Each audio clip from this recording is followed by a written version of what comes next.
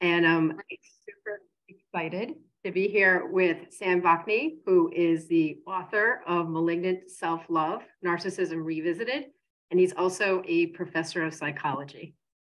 Thank you for the plug. Thank you for having me. Excited to be here. Shall we? Let's do it. Yeah, let's talk about covert borderline. I'm eager to learn from you. Yeah. Covert borderline is a suggested diagnosis. It's not accepted yet. It's a diagnosis that I suggested. My second, by the way. I proposed another diagnosis 25 years ago, inverted narcissist, which later became a subspecies of covert narcissism. So this is the second diagnosis I'm proposing. And the reason I'm proposing it is because there is a hole, there is a lacuna, there's a gap between the classic narcissist and the classic borderline. There are borderlines who are very, very narcissistic. They are very grandiose, for example. They are not self-harming. They are glib. They are defiant, etc., etc. So there are borderlines who cannot be diagnosed with narcissistic personality disorder. They don't meet all the criteria, but they have very pronounced narcissistic traits and behaviors. Len Sperry called it narcissistic style. So these are borderlines with a narcissistic style or a narcissistic overlay. Now, this is most common among men who are diagnosed with borderline personality disorder, less among women. So there was this gap, and the diagnostic criteria in the Diagnostic and Statistical Manual, including the latest text revision published a few months ago, don't cater to this gap. They don't describe narcissistic borderlines. The diagnostic criteria capture a sliver of borderline personality disorder, which is essentially the emotionally dysregulated borderline. But there are other types of borderlines. And I try to plug this hole by suggesting the diagnosis. What I think is interesting is trying to understand if the covert borderline is a hybrid, what elements are psychopathy, what elements belongs to narcissism, and do they take on more qualities of covert narcissism or classic, or possibly both? No, they're mostly, they borrow traits and behaviors and the psychodynamic of overt classic narcissists. Grandiose, used to be known grandiose, phallic narcissists. So no, there are no covert elements in covert borderline, no covert narcissistic elements in covert borderline. The reason I coined the phrase covert borderline is because they can easily be mistaken for narcissists. But they have very pronounced and strong elements of borderline. For example, they're emotionally dysregulated. So, which is the main feature of borderline personality disorder. Now, narcissists are not emotionally dysregulated because narcissists don't have access to positive emotions. And so narcissists are never overwhelmed by emotions. The covert borderline is overwhelmed by emotions, does drown in his own emotions, gets dysregulated, acts out, etc., exactly like the classic borderline, but is often mistaken for a classic narcissist because, for example, he's very grandiose. He is very ambitious. He is usually very successful and loquacious, eloquent. He is the center of attention. He is the life of the party, and so on and so forth. So it's extremely easy to mistake him for a narcissist, which he is not. Now, there's one element common to covert borderline and a covert narcissist, and that's pseudo-humility. Covert borderline is ostentatiously modest is in your face humble. He emphasizes his humility and modesty, renders them ostentatious and open, and leverages his humility, pseudo humility, it's fake, leverages his humility and modesty to obtain essentially narcissistic supply. So this is common to the covert borderline and the covert narcissist, but that's more or less the only thing that's common. If a covert borderline is emotionally dysregulated and acting out, would that be considered narcissistic rage, or that's just the acting out of the borderline element? Narcissistic rage is not about emotions. That's a very common mistake. The word rage is very misleading. Or actually, the word rage is appropriate because it's not anger. Anger is an emotion. Narcissists don't experience anger. They experience rage. And the difference between the two is the following. Anger is intended to modify the behaviors of people around you. When you're angry, you're trying to influence or affect people who frustrate you in order to induce them to not frustrate you anymore. Anger is a signal, is a form of communication. Rage has nothing to do with the environment. Rage is intended to restore an internal equilibrium, an internal balance by engaging in displays that restore grandiosity. Like if the grandiosity of the narcissist is challenged or undermined, he would rage so as to demonstrate his superiority or his ability to harm other people, his power, his omnipotence. So actually the rage is intended to convince the narcissist that he is still superior in some way.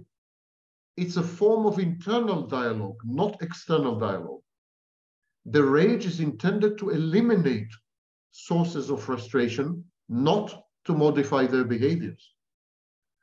So there's a very clear distinction between rage and anger, and rage has nothing to do with emotional dysregulation. It has to do with cognitive distortions. The narcissist perceives reality wrongly, filters it through his grandiosity and inflated, fantastic self-image. And then he needs to protect these, to defend these by raging. The rage restores his sense of godlike omnipotence. Speaking about interpersonal communication, something I personally observed in a covert borderline was perceiving slights, disappointments, hurts, making accusations of, someone being a liar or withholding, almost a paranoia. So is that because the covert borderline is also looking through the lens of a distorted reality? Like, what elements of those issues belong to classic narcissism or BPD? Yeah, again, there is a lot of confusion between paranoia and hypervigilance. Hypervigilance is typical of both overt and covert narcissists. Hypervigilance involves scanning the environment, other people, for perceived slights and insults, reframing input from the environment, speech acts, gestures, laughter, reframing these cues that emanate from the environment in a way that could be perceived as humiliating, shaming, insulting, etc. This is hypervigilance. Paranoia is something completely different. Paranoia is the belief that you are sufficiently important to attract and to warrant malevolent attention.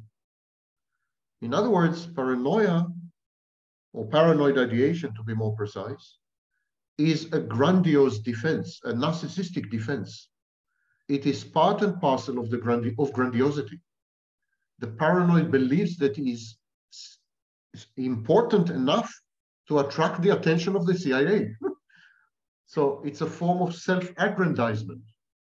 Now, the covert borderline is paranoid, but he is not hypervigilant.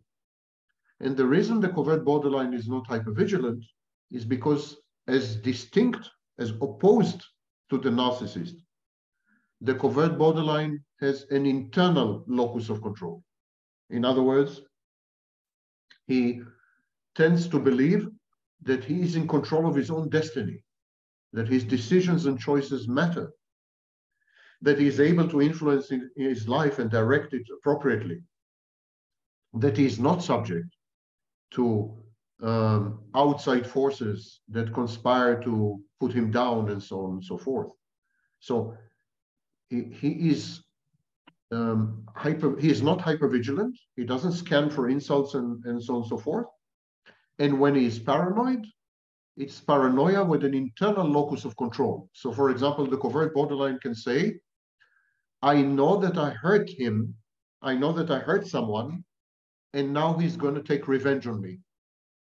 It's a form of paranoia, but with an internal locus of control. I made it happen. I made it happen. If there is a conspiracy against me, it's because I'm really doing something wrong. If someone takes revenge on me, it's because I deserve it. I had it coming. I'm still in control. I'm still in charge. I actually am a puppet master. I control people. I make them do things, including make them, make them vengeful. So these are subtle distinctions between the covert borderline and the narcissist, both overt and covert. Because a covert borderline is not a narcissist. He is not a narcissist. He is grandiose mostly and resembles a narcissist.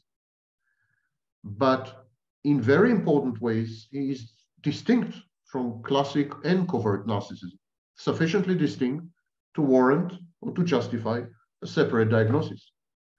So to be very clear, the covert borderline is not the same as a borderline who is also a narcissist. We have comorbidities. We have many borderlines who are also diagnosed with narcissistic personality disorder. The comorbidity of borderline personality disorder and narcissistic personality disorder is very high. We often diagnose these two disorders in the same person, but that's not a covert borderline.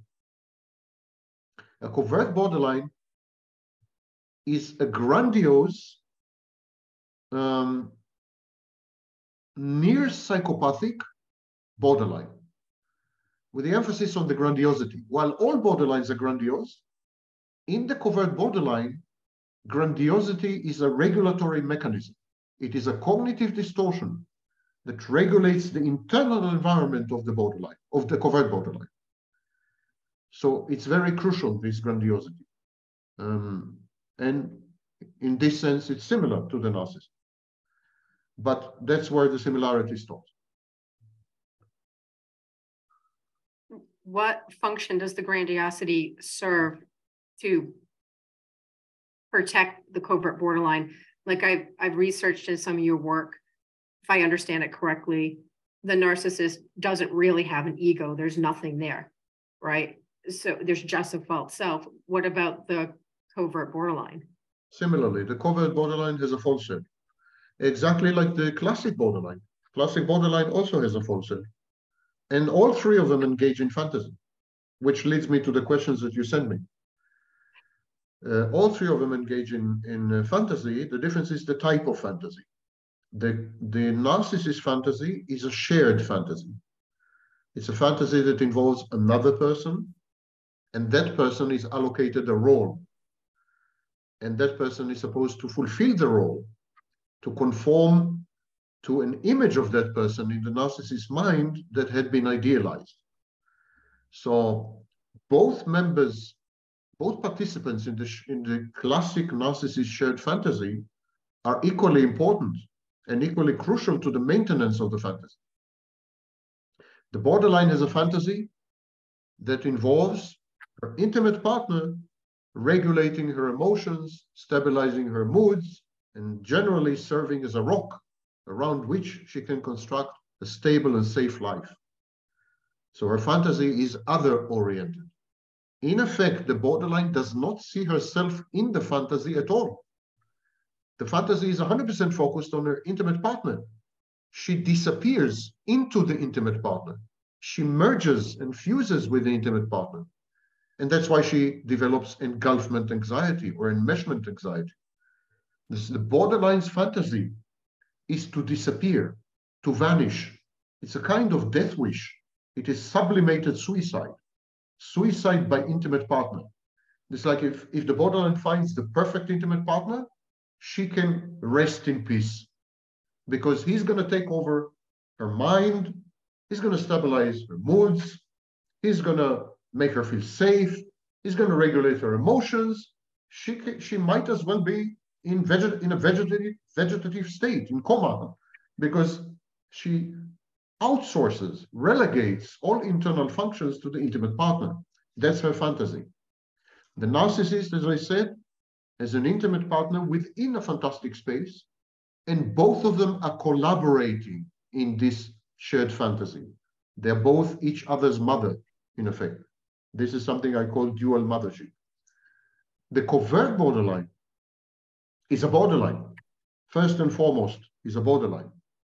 So the covert borderline fantasy also focuses on the intimate partner, exactly like the classic borderline. Classic borderline's fantasy is centered around the intimate partner. The covert borderline is the same. His fantasy revolves around the intimate partner and includes only the intimate partner. And the fantasy is ideal, everlasting love. That's the covert borderline's fantasy. The narcissist's shared fantasy is not about love. It's a common mistake. The narcissist's shared fantasy is about mothering. He's looking for a mother. So to summarize, the narcissist is looking for a mother. The borderline is looking for external regulation, someone who will take over her mind. And the covert borderline is looking for ideal love, essentially.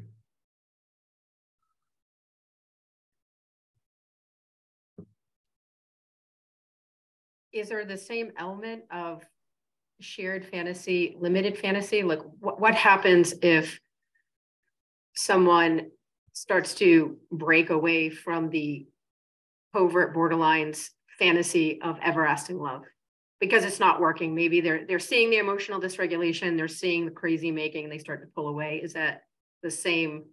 Nothing much. The reaction of the covert borderline is much more subdued than even the reaction of the narcissist. So narcissists can experience mortification in the wake of a shared fantasy that's broke up. They broke up. Borderline definitely falls apart. She decompensates, she loses her defenses, she begins to act out, she becomes a secondary psychopath, she does horrible things, definitely. The covert borderline is very nonchalant about this. It's very, because the covert borderline's fantasy is about the ideal love, not the specific lover. The ideal love. So he's going to say, okay, it didn't work with this one. I'm going to try it with the next one. It's the ideal love that he's invested in. He's in love with ideal love, never with any person. So he switches among intimate partners very fast, much faster than the narcissist. So he will have a much larger number of intimate partners over the lifespan. The investment in the intimate partner will be shallow.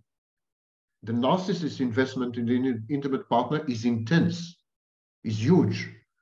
The narcissist has extreme cathexis, extreme emotional investment in the partner. That's why the narcissist love bombs, and because there's a huge investment in the intimate partner. The borderline even more. But the covert borderline has very shallow investment, if any, and switches very easily between intimate partners. Actually, he doesn't have intimate partners. He's in love with love.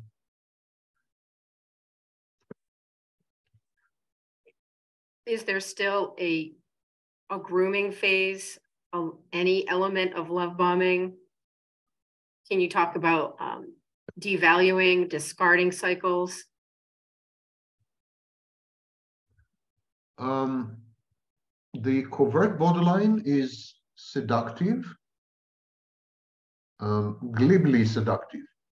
So he's bound to be flirtatious, is very socially charming, is charismatic. He is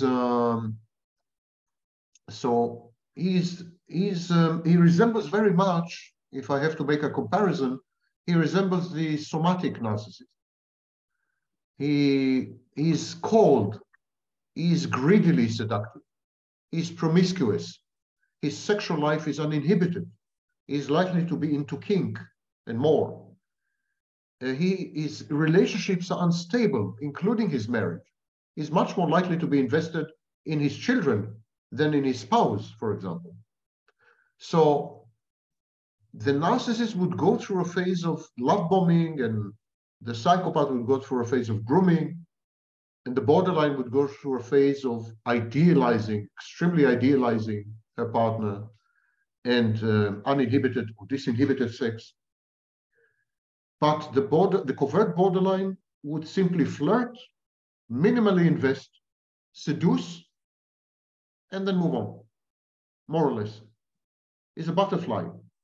It's like the wind, a player. It's effectively a player, or as the British used to say 100 years ago, a cad, C-A-D. So that's the covert borderline. That creates dissonance in the covert borderline, because he pursues ideal love. That's his obsession. His obsession is ideal love. His fantasy is ideal love. But he is not willing or able to invest in a relationship to reach the stage of an ideal love. He expects to have an ideal love on a first date. And that's why typically he would have sex, and he would do everything within a first date. Because he believes in serendipity, like fortuitous. It's going to be fortuitous. He's going to find ideal love by accident. It's meant to be. It's written in the stars, One day he's going to walk into a bar and she's going to be there. And hard work, hard labor is the antithesis, it's the opposite of ideal love. Because ideal love is a cosmic force. It involves a lot of magical thinking. And, if you have to work hard to flirt, to court, that negates the idea of ideal love, because ideal love is spontaneous. It's instantaneous. It's like fireworks. It just erupts.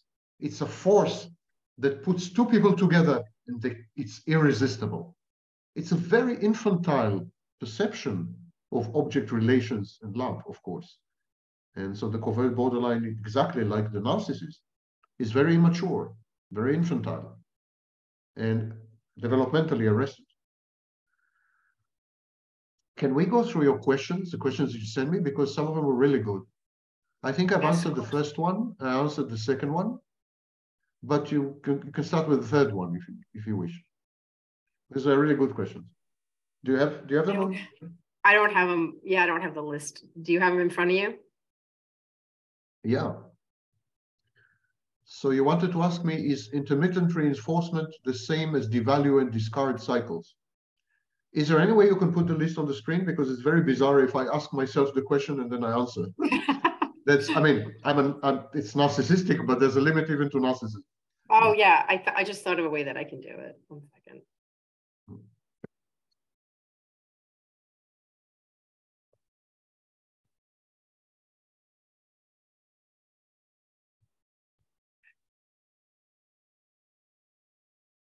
Okay, so I'm looking for it. Sorry. While you're looking for it, I will answer the question. Start talking. Yeah. Intermittent reinforcement has nothing to do with devalue and discard. Intermittent reinforcement is a control technique. It's intended to induce extreme uncertainty and dependency in a target by behaving hot and cold, I love you, I hate you, I'm here for you, I'm gone. These kind of mixed signals or mixed messages, they create, as I said, fear, they create anxiety, and they create dependency, in the sense that the victim becomes dependent on the goodwill of the intermittent reinforcer. The intermittent reinforcement is the precursor, is the foundation of trauma bonding, because it induces mini traumas. It's like death by 1,000 cuts. Devaluation and discard have nothing to do with intermittent reinforcement. They are autonomous parts of the cycle of relationships with the narcissist. They reflect the narcissist's internal need to separate from a mother figure, because the intimate partner is always a mother figure. And so he needs to devalue her and push her away. He needs to discard her because he has this overriding urge or compulsion to reenact early childhood conflicts with the mother and to finally accomplish separation and individuation. And he's compelled to repeat the cycle.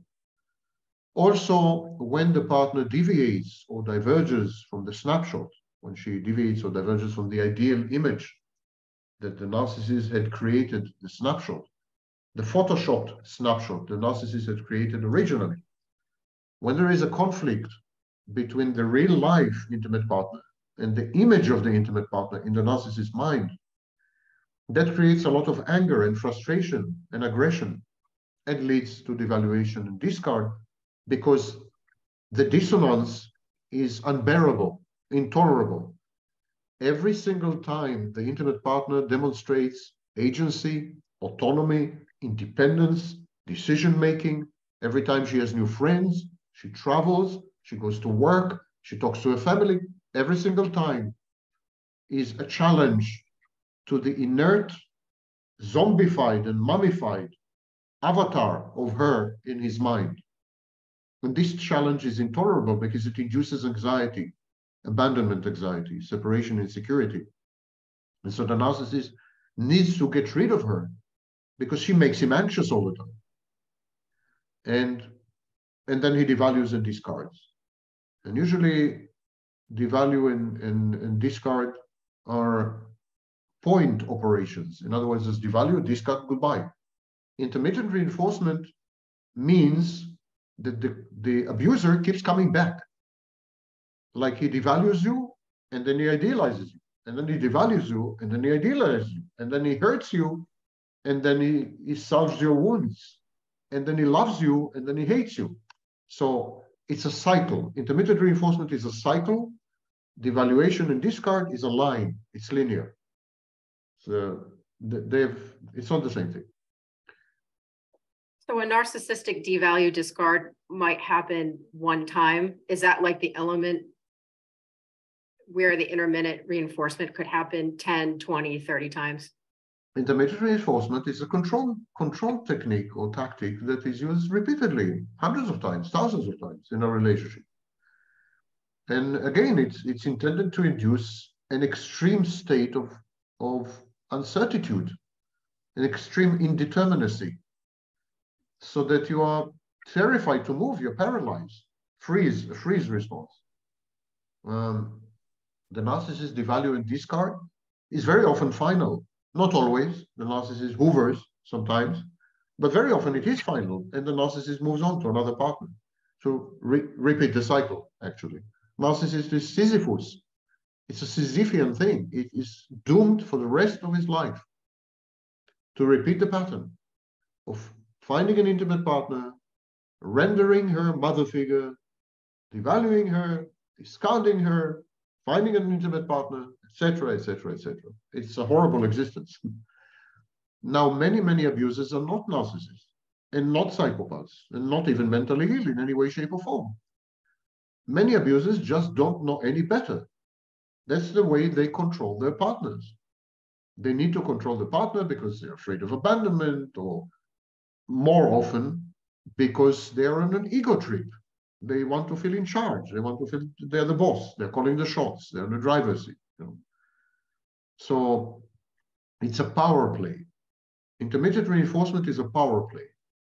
Devaluation and discard are internal, inexorable dynamics that the narcissist cannot control. That's why I keep saying to victims of narcissists, it's nothing to do with you.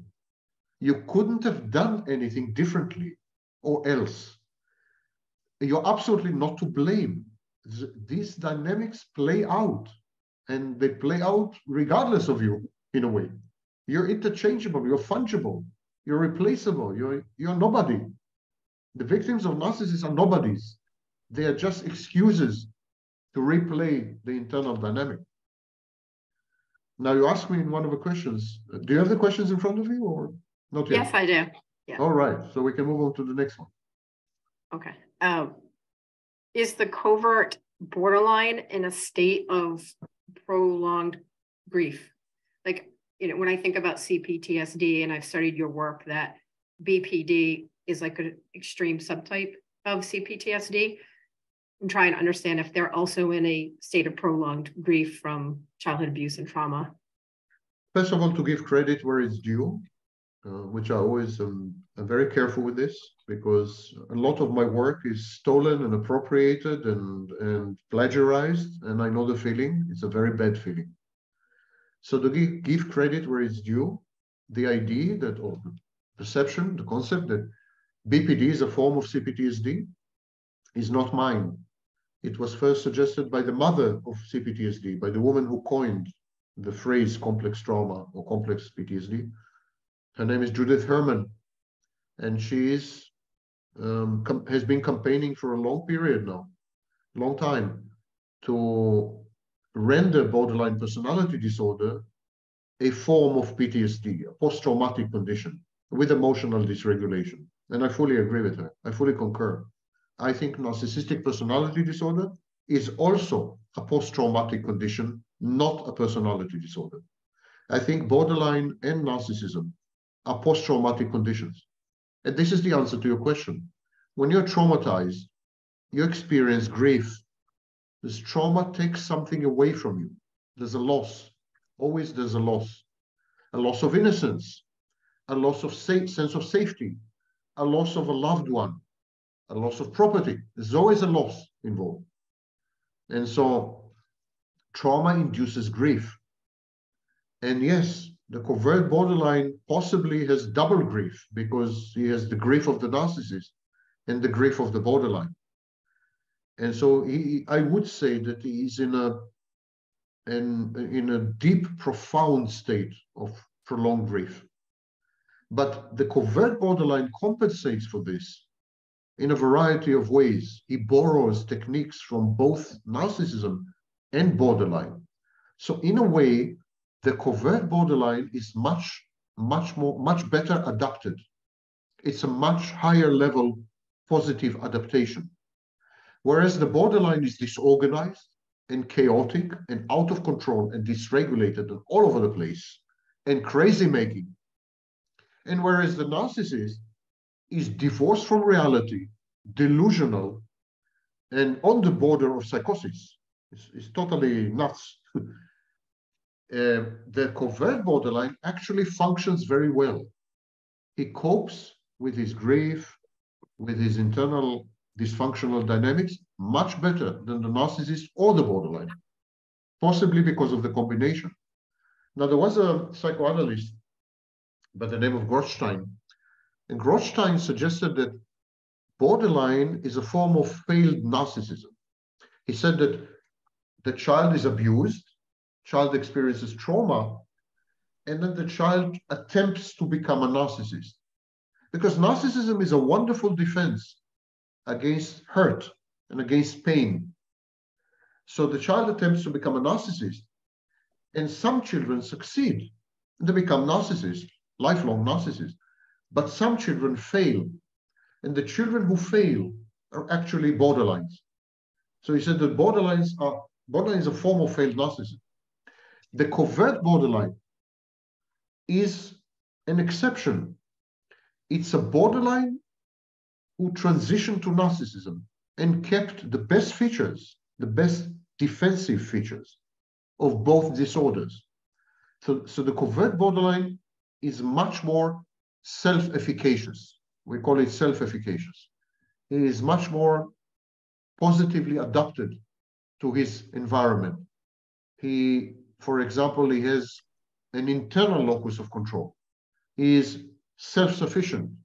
And although he has mood lability and is emotionally dysregulated, he has antisocial or psychopathic features which compensate for this. For example, he rationalizes, he is defiant, he has reactance, and so on.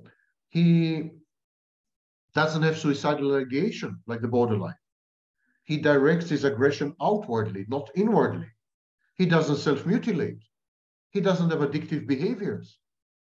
He does succeed to have relationships, however shallow.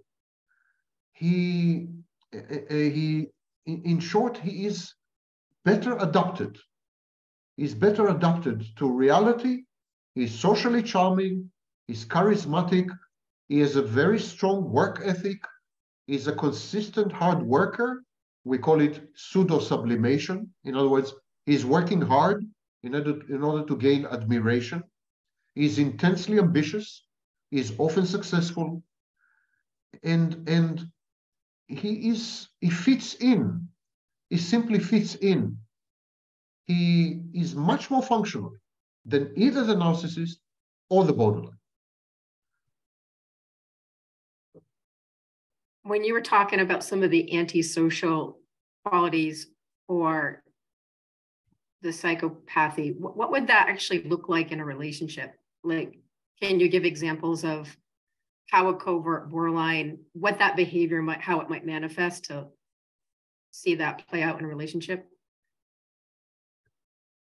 Well, the covert borderline is simply likely to walk away. The narcissist is so invested in the shared fantasy that the narcissist initially would try to keep the partner. And ironically, the narcissist would use narcissistic abuse to keep the partner. In other words, he would use intermittent reinforcement and so on. He would try to condition the partner to generate trauma bonding within the shared fantasy. When the narcissist finally devalues the partner and discards her, people don't realize that it's a traumatic experience for the narcissist because it's like giving up on mother. It's a mother figure.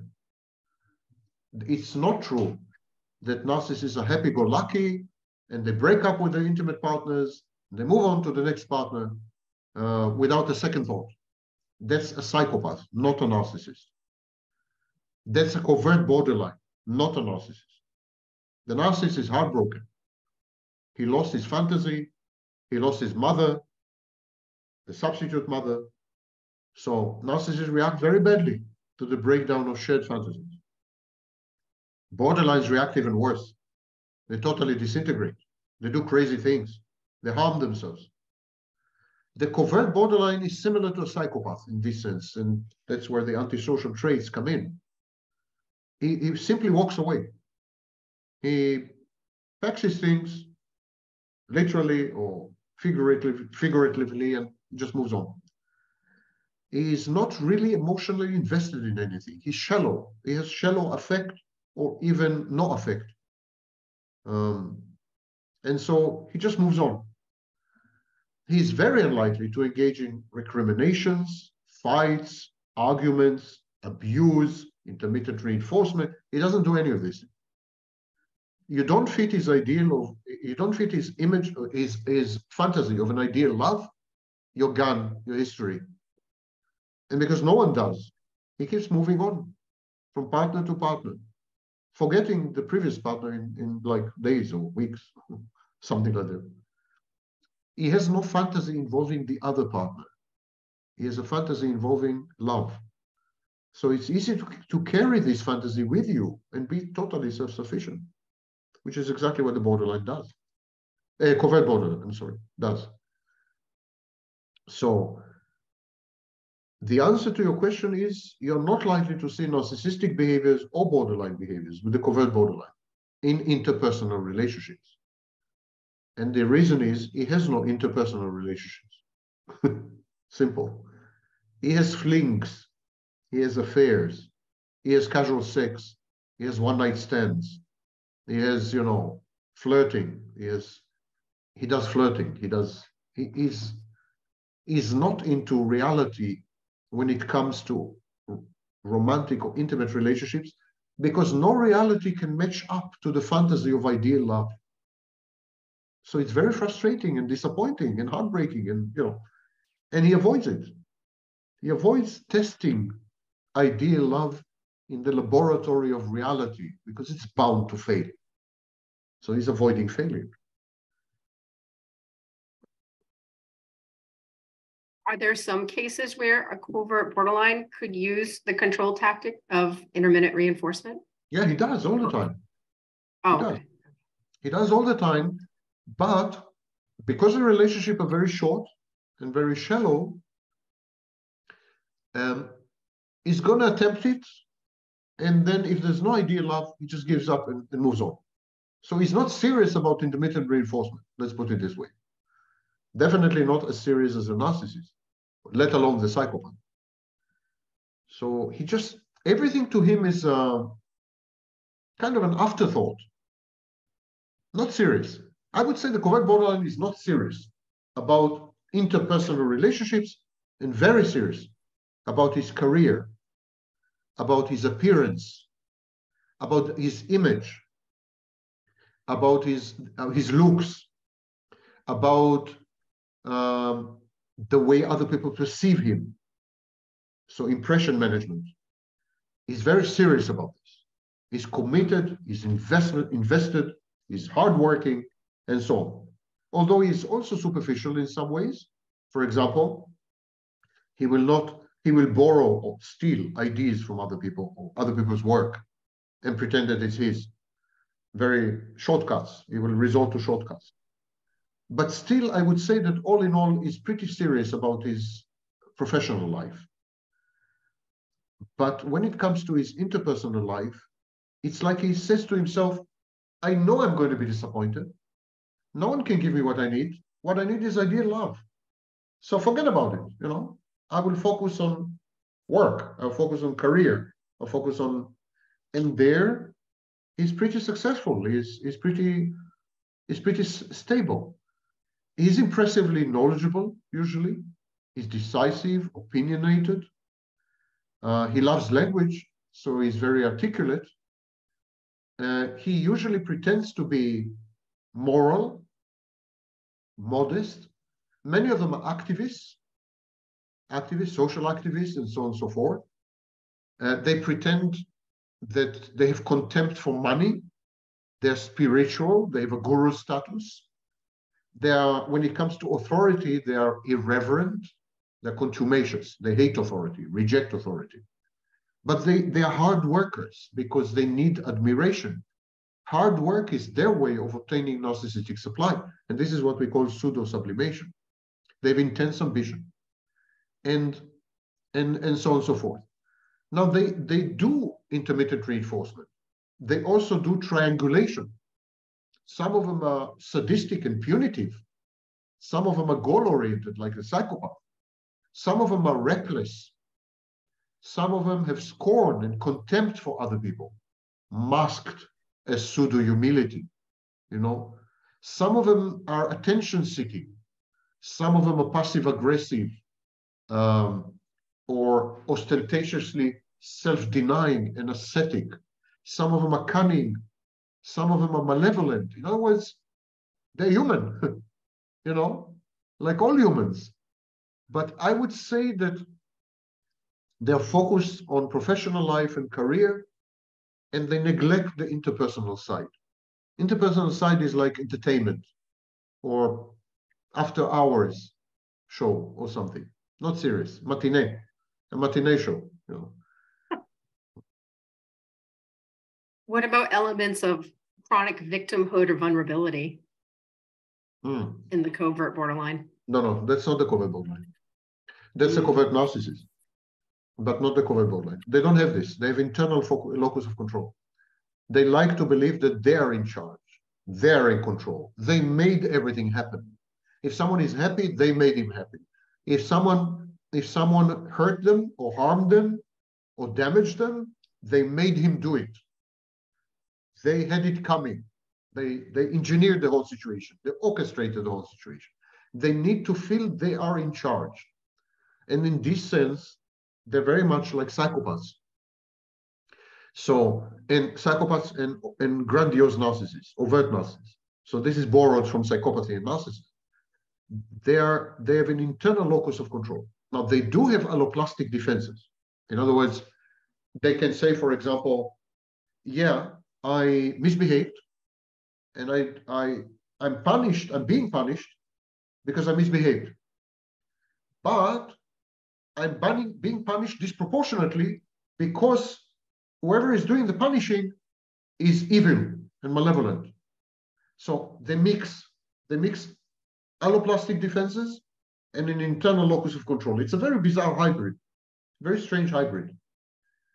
But they're not likely, for example, to scan for insults. They're not hypervigilant. And they're never likely to complain about being victimized. They're not victims. They are, however, superheroes fighting supervillains, you know? They are modern versions of Spider-Man or Batman, more precisely. They're Batmans, you know. They are super Marvel Comics superheroes. They defend women or they defend minorities. So they gravitate naturally to activism. Sometimes one-man crusades against some perceived social injustice or some identified villain. So some of them would pick up a target. They would say, for example, I don't know, Donald Trump. And so they would pick on him and they would go on a crusade against him. Or they would say women are mistreated, so we're gonna defend women. The biggest misogynists among covert borderlines are women defenders because they think women need defense. They perceive women as weak and stupid and so on. So you have this narrative of my life is cosmically significant and meaningful because I'm modest, I'm humble, but I contribute to society with my benevolence, with my goodwill, with my activism, with my good heart, and with my charity and altruism. So, and anything that conflicts with this, they're going to reject. So you're very unlikely to hear a covert borderline apologize. Extremely unlikely. Covert borderline can go for decades without saying once, I'm sorry, I made a mistake. I should not have acted this way. Because whatever he does for the common good. He's self-sacrificial. And we call this pseudo-sublimation. Pseudo-sublimation means you present yourself as self-sacrificial and acting in socially acceptable ways, but this presentation is false and fake. You're a fake person. You're inauthentic. Covert borderlines are inauthentic. They're replicas. They're not real. They're absolutely not real. Their appearance, their mirage, their fata morgana, they just appear. They're shimmering mirage. They're not real in any sense. And they adapt themselves. They shapeshift, like the famous movie Zelig, Woody Allen's Zelig. You know, they shapeshift all the time because they're essentially people pleasers. They depend on people for input. In this sense, they're like the narcissist. They need narcissistic supply. But their dependence on people is not the same as the narcissist. The narcissist message is, I'm supreme, I'm superior, I'm godlike, and you have to confirm this to me. That's narcissistic supply. The covert borderlines message is, I love you, I care for you, I'm going to help you, I'm going to take care of you, I'm going to defend your interests, and for this, you have to love me. You have to give me narcissistic supply. And I'm modest. I'm humble. I am not demanding this supply. I just deserve it. So, you know, ostentatious saints, so to speak. conspicuous things.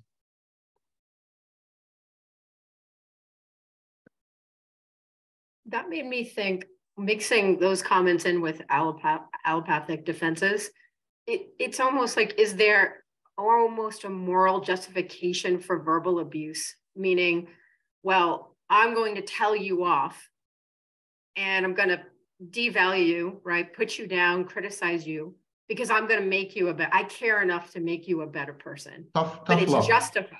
Yes. Tough love. Yeah. Tough love. I love you. And because I love you, I'm going to discipline you. I'm going to discipline you. I'm going to humiliate you. I'm going to push you to your limits. I'm going to change you, transform you, even if you don't want to be changed and transformed. Because I know better. And I know what's good for you. And I know that you are self-destructive and self-defeating, and I'm going to change this. I'm going to stop this. Whatever it takes, even if I destroy you in the process, I'm doing it for your own good. And so there is this moral high ground. The covert borderline is always on the moral high ground. That's why we find many covert borderlines in politics, social activism, in the clergy, among medical doctors, among psychologists and therapists, always on the moral high ground. They always know best what's good for you. And they're going to impose it on you, like it or not. No one is asking you. They deny your agency because they have a narcissistic component. Narcissists take away your agency. They take away your autonomy. They take away your independence. Covert borderlines do the same. But the narcissist takes these away because he wants to control you. The covert borderlines take these things away from you because they want to improve upon you. They want to make you a better version of yourself, And you can't argue with them because they know best and they know better.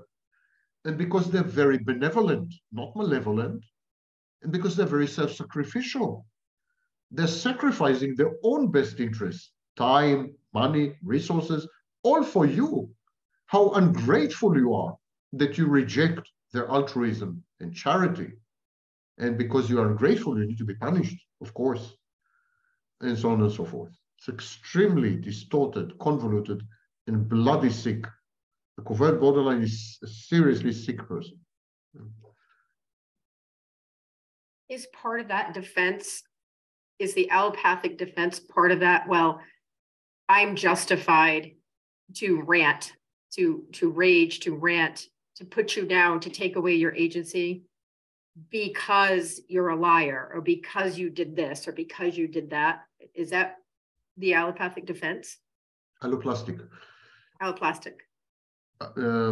Alloplastic defense means that you attribute to others premeditation and malevolence in acting against you. So that's not necessarily part of the intercourse or interaction between the covert borderline and his intimate partner, for example, and so on. But yeah, the covert borderline, in order to render you helpless, in order to render you amenable to his ministrations and recriminations, he needs to break you, he needs to tame you, he needs you housebroken.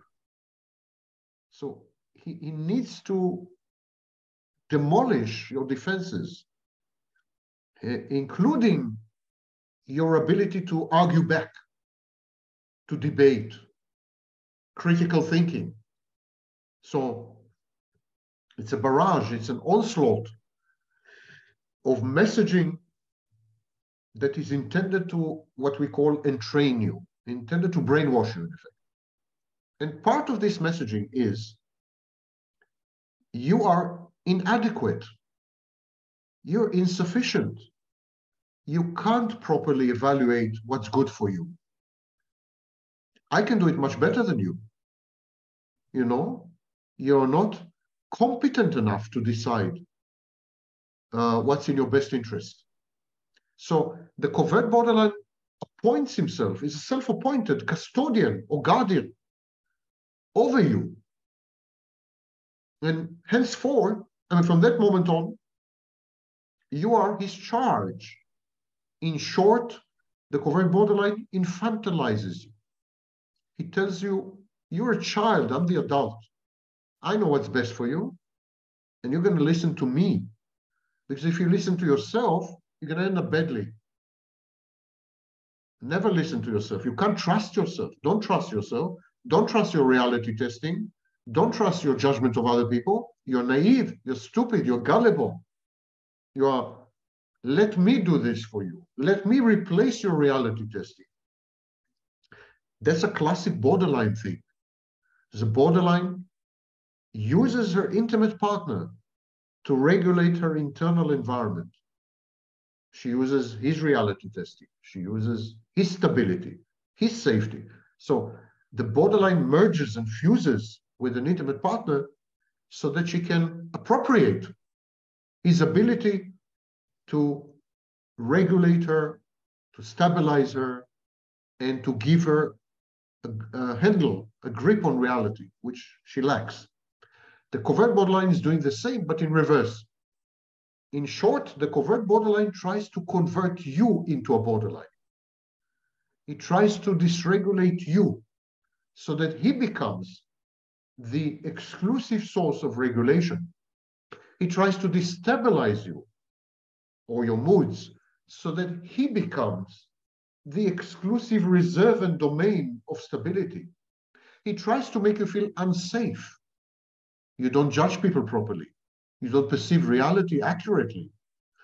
He tries to gaslight you so that he becomes the only reality testing in your life. He tries to isolate you from other people like friends and family so that you become utterly dependent on him. These are narcissistic techniques. And the borderline uses them, of course. The great luck of the covert borderline's victims is that he doesn't stick around for long. So the narcissist can stick around for years and decades, and the damage is extensive and irreversible in many cases. The narcissist penetrates your mind, installs an introject like an app in your mind, and controls you from inside. It's really harrowing. It's horrible. But the covert borderline doesn't stick around for too long, luckily for his victims. So the damage is usually limited. If a covert borderline, which is not common, did stick around longer, 4, 5, 6 years, would it create an interject just like a classic narcissist in a victim's mind? Yes. It's the same process then. Introjection, and then you would need to get rid of the introject somehow, and you need actually to go through a process of separation, individuation, because the introject would be a mother introject, because it's a mother who is telling you, you have to rely on me, you have to trust me. My judgment is superior to your judgment because now you're a child, I'm your mother, you're just a child, you have to listen to me, I have to discipline you. So it's a mother introject, it's a maternal introject. And if you stick around, if the borderline, covert borderline, sticks around long enough, yeah, he does to you what the narcissist does to you. He installs an introject in your mind that is extremely difficult to eradicate, extremely difficult. And it's sometimes lifelong. And so you need to work hard. You need to actually separate from this internal mother. This introject is a mother. You have to separate from her and individuate all over again. That's why many victims say that like they are reborn. It's like a rebirth, It's like starting from zero, from scratch, and finding yourself and growing up and everything as if you are 2 years old. And just to impress you that I'm a good student, following you. So the interject would be superimposed over the superego gets superimposed with the interject. Is that correct? Superego is a part of the ego. People think that there are 3 things: id, ego, and superego. That's not true. There are only 2. There is id and ego. And a part of the ego is called superego. It's like the tip of an iceberg. So, yes, you're right. The interject, you're a good student. The interject, the negative interject that the narcissist installs in your mind, immediately begins to collaborate, co-opts colludes with other negative introjects and with your superego, your harsh inner critic, with your sadistic internal superego. So the narcissist introject creates a cluster of internal objects, cluster of introjects. So it becomes a galaxy of negative voices. That's why the narcissist introject is overpowering, because it's not a single introject. It's like the leader of a coalition. And this is a coalition of voices that want you dead, voices that hate you, voices that detest you and loathe you, and want you to fail, want you to self-defeat, and want you to self-destruct. And the narcissist app, the introject, scans your mind, finds these other introjects, merges with them, finds your superego, if it's sadistic, if it's malevolent, merges with the superego. And then you have a Trojan horse, a fifth column inside your mind, group of traitors who are hell-bent on destroying you. The narcissist wants to destroy you because once you are destroyed, he can control you. Once you're defenseless, once you're helpless, he can then control you fully. Narcissists are obsessed with controlling their intimate partners because they're terrified of loss and abandonment, and because they need the intimate partner to conform 100% to the snapshot to avoid dissonance and anxiety. So the narcissist's mind is inhabited with dead internal objects. They're all dead. And if you're not dead yet, the narcissist will kill you mentally. Because the narcissist needs you dead. It reminds me of the movie Psycho, 1960, Alfred Hitchcock. There is this guy, Norman Bates. He has a motel, and his mother is dead. But every morning, he dresses her up. He puts her in a chair facing the window. And every evening, he undresses her, puts her in bed, and kisses her cheek. She's mummified. She's embalmed. It's not a real, she's been dead for years. But that is his ideal mother, because she doesn't criticize him. She doesn't disagree with him. She doesn't humiliate him. That's the mother he's capable of loving. The narcissist wants you in this condition. So he needs to destroy you. He needs to install this introject in your mind to poison you from within. It's a slow death. It's possibly the most horrible and traumatizing thing that can happen to a human being. I would much rather be with a psychopath than with a narcissist. Psychopaths are much more human than narcissists. Psychopaths are exaggerated humans. You know, you want money, the psychopath wants more money. You want sex, the psychopath wants additional sex. Everything you want, the psychopath wants more. And it's ruthless and callous. Okay, but it's human. Psychopath is recognizably human. The narcissist is not human in any sense. I mean it. It's not hyperbole. There is nothing in the narcissist's composition and mind that resembles a human being. Nothing. Nothing. Nothing. I don't know how many times to emphasize this. The covert borderline, because he has strong narcissistic elements, is partly human, shall we say. When it comes to interpersonal relationships, he is more of a narcissist. When it comes to career and jobs, he's more of a psychopath. And when it comes to emotions, he's more of a borderline. It's like a basket of all cluster B personality disorders. But it's a much needed diagnosis because it bridges all the gaps between all these cluster Bs. Ultimately, we may actually reach the conclusion that the only diagnosis is covert borderline. We may reach a conclusion that the covert borderline is the diagnosis. But when the grandiosity is exaggerated, it's a narcissist. When the defiance is exaggerated, it's a psychopath. And when emotional dysregulation is exaggerated, is a borderline. The covert borderline is like a synthesis of all these diagnoses in one. But if I had to choose to live with a covert borderline or a narcissist, covert borderline, there is nothing worse than a narcissist for your mental health and survival. Nothing remotely, not a borderline, not a psychopath, not a covert borderline. They're all recognizably human forms, mutated human forms, but they're human forms. Not so the narcissist. It resembles some kind of malevolent or malicious artificial intelligence. It's like a swarm. It's like a hive mind. It's something there is entomological, insect-like. I don't know how to explain it. And for disclosure's sake, I'm a narcissist.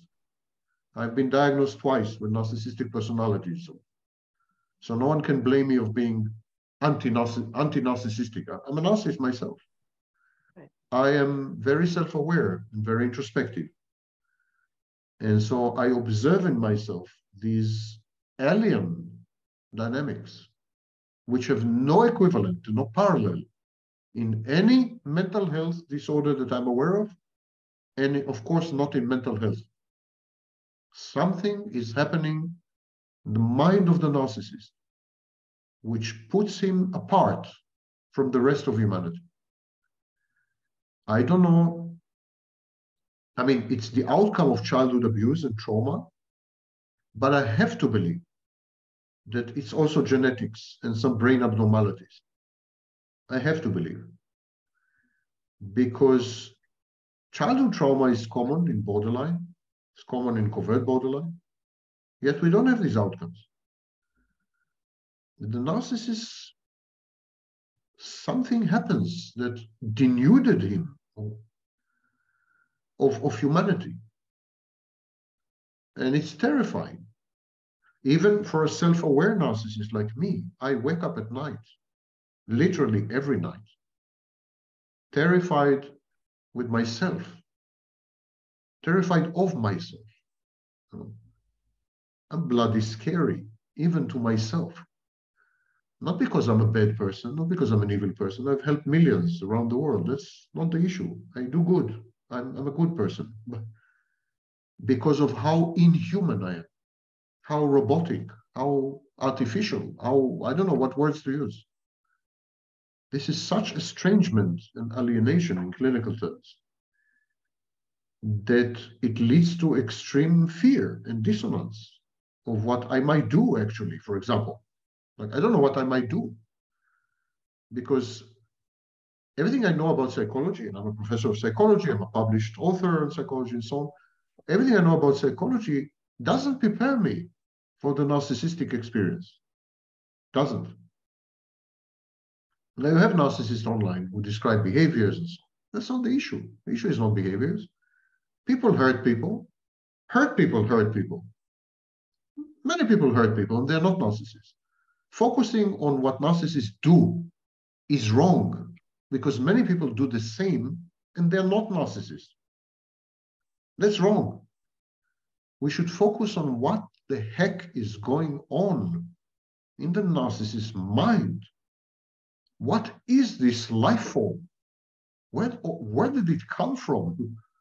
Which planet? You know, it's like the 1938 Orson Welles invasion from Mars, you know?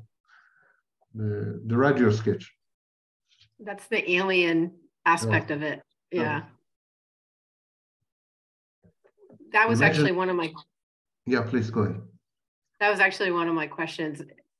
If the covert borderline does stay long-term in a relationship, so the victim is experience some of that narcissism interjection and that narcissistic abuse. I think you answered the question just now, but I was going to ask, who was the most toxic? A covert borderline, narcissist. Classic narcissist. Narcissist by far. And I would say most toxic is the covert narcissist, and second most toxic is the overt narcissist. There's the overt narcissist, you see him coming. The overt narcissist is in your face, usually pretty stupid and grandiose, and it's more, the overt narcissist is more of a caricature. Is good for mockery and derision. The overt narcissist is funny, comic in a way. But the covert is dangerous. It's a snake in the grass. It's someone who pretends to be modest and humble and altruistic and charitable and pro-social and communal and helpful and loving and caring, and all the time underneath there is a miasma, swamp of seething hatred and envy and passive aggression. And the covert narcissist is toxicity reified. The overt narcissist is a stupid 2-year-old with temper tantrums and a misperception of reality and his importance in reality. The covert is much more sophisticated, much more cunning, much more scheming, much more underhanded, much more fallacious. Humility is pseudo-humility. Deep inside, he's arrogant and contemptuous. His sublimation, his socially acceptable ways, are socially acceptable only because he has antisocial, criminal, pathological, I don't know what, goals in mind. His solicitedness and his politeness and they are actually forms of passive aggression. His sense of humor is biting and dark and aggressive and hurtful. His brutal honesty is intended to demolish you. Is a snake, absolute snake. And so the covert narcissist will be the most, because it's very difficult to convince other people that the covert narcissist is a narcissist. They say he's a wonderful person. He's a guru, he's a healer, he's a fixer, he's a savior, he's a rescuer. He's so self-effacing and so self-deprecating and so truthful and so honest. No one believes that the covert narcissist is a covert narcissist. That's why we call it a covert narcissist. No? But in reality, it's the most egregious, sick, venomous version of the narcissist. I think that would be a really dangerous person to be in a divorce with. Or in a dispute with, any dispute. Yeah. Because you're fighting a dual battle. You're fighting against the covert narcissist, and you're fighting to convince everyone else that he's a covert narcissist.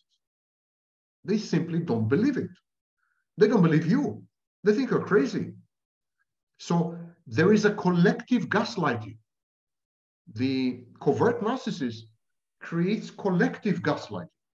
He has flying monkeys, people who do his bidding, but everyone around him, even if it's not a flying monkey, believes him, not you. And so this is gaslighting.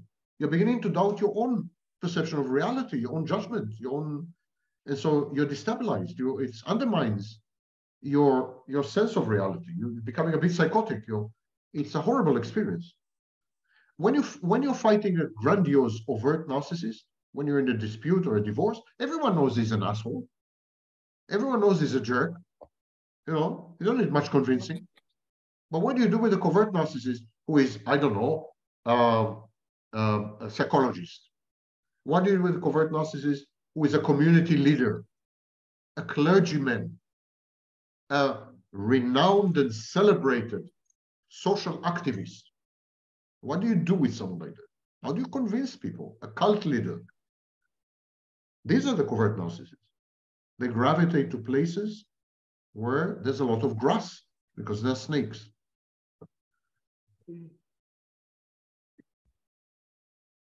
I know that you've developed cold therapy to treat narcissism. What is the likelihood that a covert borderline is treatable, and what therapies would work best for that person? Cold therapy doesn't treat narcissism, actually. It just eliminates the component of grandiosity. It eliminates the cognitive distortion. So the narcissist is no longer grandiose, doesn't need the false self, has no false self after that, and does not seek narcissistic supply. But everything else remains. He has no empathy. He is horrible in interpersonal relationships. He intermittently reinforces, he's abusive. All this remains. Cold therapy doesn't help with any of this. It just eliminates the grandiosity. So yes, cold therapy is useful with covert borderlines. It eliminates the grandiosity, but everything else remains. And it cannot be used with borderlines, for example, because of the suicide risk. Cold empathy takes away the defenses of the narcissist and eliminates the false self.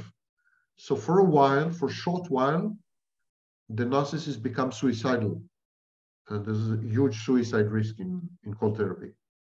So there are special procedures and so on to prevent suicide. And but if we were to do this with borderlines, many of them would commit suicide. So cold therapy is counterindicated in borderline. And in the case of the covert borderline, what happens is we take away the grandiosity, and the covert borderline becomes a classic borderline. So there's a moral question here. If we take away this defense, it's a defense, it's a cognitive distortion. Take away this defense, and the person becomes a classic borderline. Is this morally justified?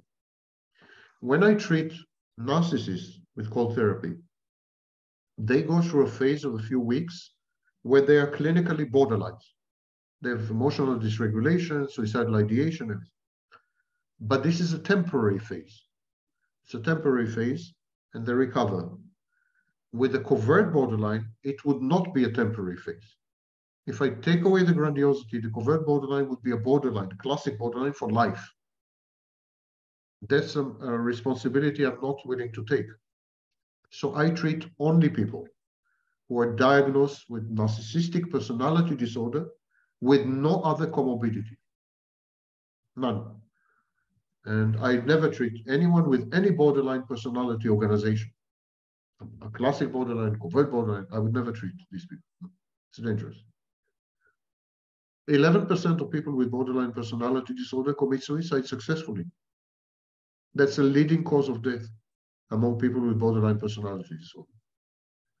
If they were to develop narcissistic defenses, they would not have committed suicide. Ironically, I think the way to prevent suicide in borderline personality disorder is to teach them to be narcissists, to kind of continue the Grotstein. Grotstein said that narcissists are failed borderline. So to undo the failure, to teach them to be narcissists, and then they will not commit suicide. There are moral questions here. There are serious moral questions here. Imagine that, for example, that I prove to you that I can prevent all suicides among borderlines if I render them narcissists. If I teach them how to be narcissists, should I do that? Imagine that I tell you that I can take away the grandiosity from a covert borderline, and then he becomes a borderline, and his chances to die of suicide are 11%. Should I do that? Imagine that I tell you that in cold therapy with narcissists, they experience unparalleled torment and torture and with suicidal ideation for a week. Should I do that? There are moral questions here. So that's why cold therapy, I'm slow. I'm taking it slow, taking it slowly. I was in the process of certifying a few hundred therapists, but then the pandemic struck, and I'm restarting the process now. But I'm very hesitant about the whole thing. As distinct from other therapies, cold therapy is the only therapy I know of, and I think I know most of them, if not all of them. The only therapy I know of which substitutes one personality for another. All other therapies deal with elements of the personality, impulse control, suicidal ideation, emotional regulation, yeah. But cold therapy destroys the previous personality. Eradicates it, eliminates it completely, and replaces it with another. That raises extremely complex ethical issues. And that's why I'm taking it very, very slow. That makes sense. I think we ran out of time. No one will have patience to watch more. Okay. Well, it's fascinating. Fascinating. I'm already thinking of more questions if we do this again. Thank you so much for your time. I hope everyone really gets a lot out of it. Thank you, Melissa. It was a pleasure. Take care. Bye. Thanks, Sam.